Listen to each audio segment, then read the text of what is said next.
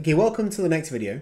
Now in these next few videos, I want to go over my workflow and I'm going to do the Animation Mentor Class 2 assignment, which is the step over weight shift.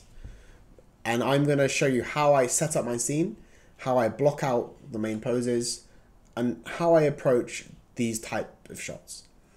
There's lots of different workflows that you can do in animation, and sometimes you have to do different things depending on the shot you're doing.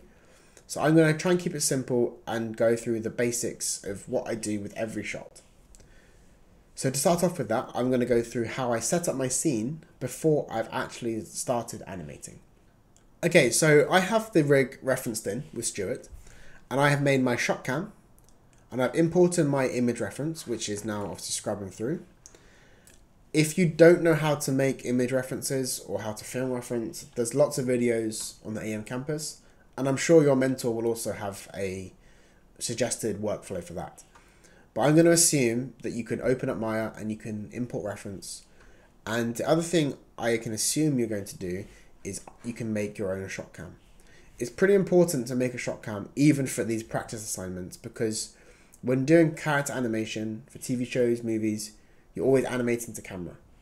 However, it's also really important that you animate with a perspective camera, because if you have your model, which is completely off balance in your perspective, but it looks okay in your shot cam, you're going to have problems for people who are doing maybe simulations, like cloth simulations or shadows, and it just won't be as fluid as a properly well animated shot from every perspective.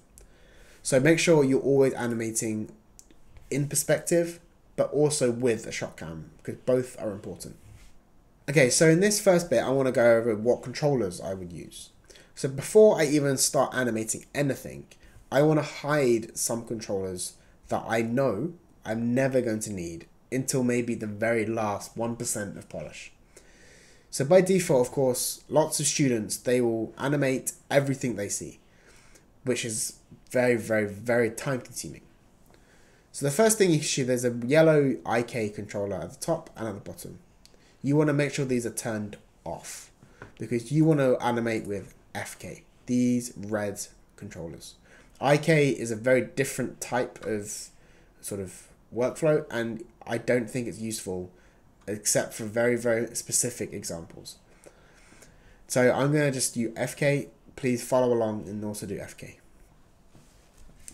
But FK is also a bit sort of confusing when there's so many controllers and they do similar things. So I want to make my life easier by only animating the essential controllers. So for example, if I look at my cog, I'm going to make a very, very simple pose using every controller. So we animate this back. There we go. And imagine they're leaning or something. So my chest has a nice pose to it. That's great. Let me show you what happens if I delete some controllers. So here's my pose, and using the pose ghoster, I'll make a copy. And then if I zero out all of these controllers, so all to 0, I'm going to make the same pose, but using less controllers. So this hip controller, I think, is really, really confusing. It looks like you really have to animate this. It's really important, but it's not. I'll give you 2 reasons why. If I take my cog, you can see the center of gravity is slap bang in the middle of the hips, which is correct. It should be there. Now, the cog is how you move your character, and it's called center of gravity cog. So if this pivot point changes at any point, I find that really confusing, and it kind of throws off my understanding of the force, momentum. But if I use this hip controller and I animate this in any way, the center of gravity is now here, but the hips are not in the correct place. The hips have now moved to over here, to the left side, which I don't like. So I'm going to put this back to 0, select this hip controller, make a new layer. I'm going to call it unneeded geo, and I'll make it red so I know it's bad, and I can hide this controller. So let's make the same pose again using just the FK and cog. So first of all, let's translate this across a bit. So there we go. Maybe I can drop the hip slightly. Get the knee in. Then rotating across, of course. So we get this point out. Rotate this over across. This maybe a bit more. I think rotate this one a bit more. And the cog a bit more. There we go. Rotate this back. It's a back and forth between the controllers. You always have to play with each controller back and forth. And maybe raise this up slightly. There we go. So I was being quite sort of a perfectionist, but this is now the same pose, virtually, but I've only used 3 FK and the cog. So I've already saved myself 6 lines or 6 curves worth of splining, because this is a hidden controller. So I will do this for my entire shot. If at the very, very end of my workflow, like in polish, I can then unhide this, make really, really small, subtle adjustments just to get the line of action slightly better. But for my blocking and my splining, I will always have this hidden on 0. So that's the first thing. The second thing is with your FK curves, it's quite easy to over animate the translates. Sometimes translating the top is good for that extra stretch or for maybe that sort of squash when they're landing.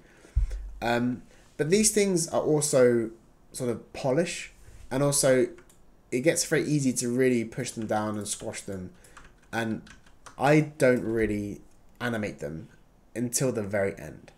So another trick you can do, if you go to your Windows, Settings Preferences, go down to File References, you can turn on Allow Locking and Unlocking Edits on Referenced Attributes. So save this. So I can click on all of my FK curves, go to the Translate Y, and I can lock this. This just saves me the headache of having to check every frame and make sure that they are not animated.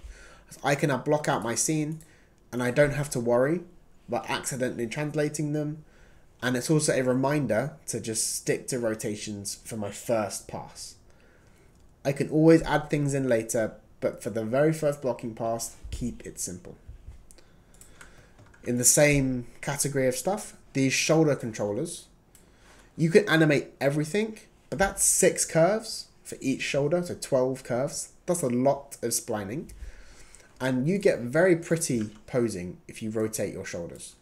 If you translate them, you kind of get this blocky mess, which looks a bit, it's not good. So you can maybe polish with the translates, but just like with the FK spine, I would like to take my shoulders, make sure they're set to 0, so just 0 them out, and then go right click, lock selected. Now I can't animate the translates. And I can do all my posing with rotations, and I'm good.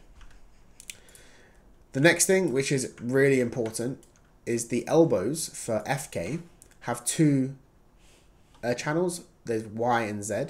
Your shoulders cannot rotate in Z. It's impossible.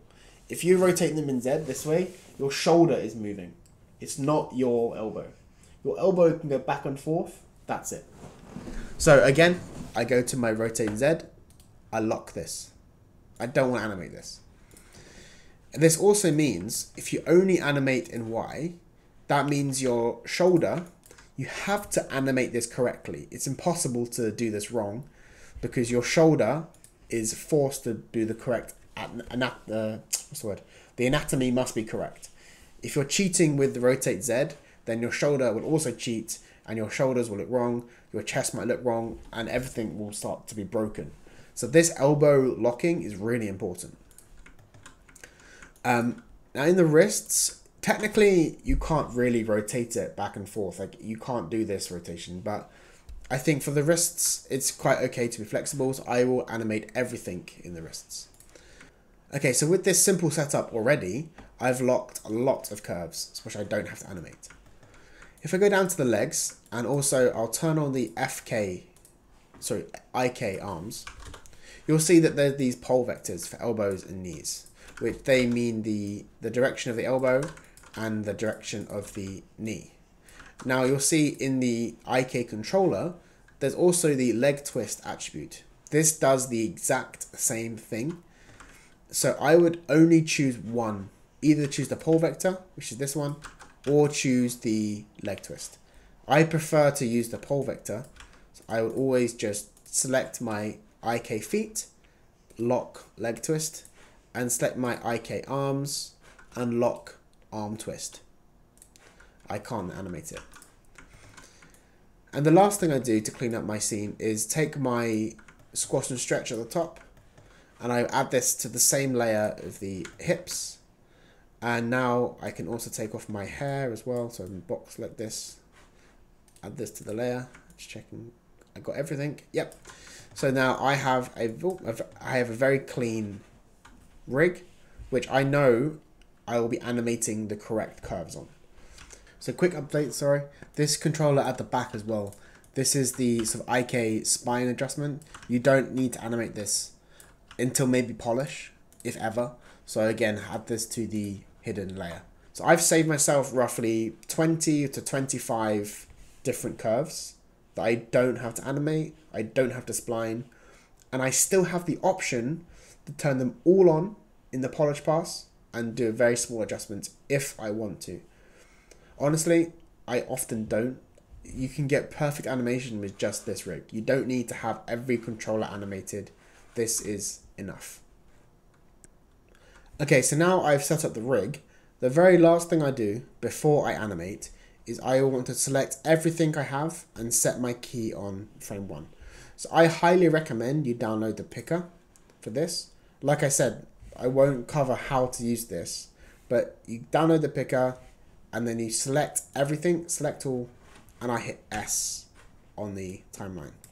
This means everything I now move has auto key enabled. Auto key should be at the top right hand corner, this red button. Make sure this is enabled, and then you can start animating and doing your posing.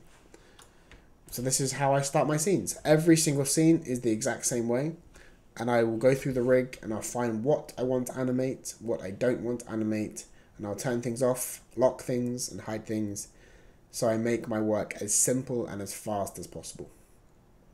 So if there's any questions, please let me know, and I will hopefully get the blocking pass and the splining pass done for this shot in the coming week, so you can see how I actually block out and work out my scenes. So yeah, thanks for watching, and I'll see you soon. Goodbye.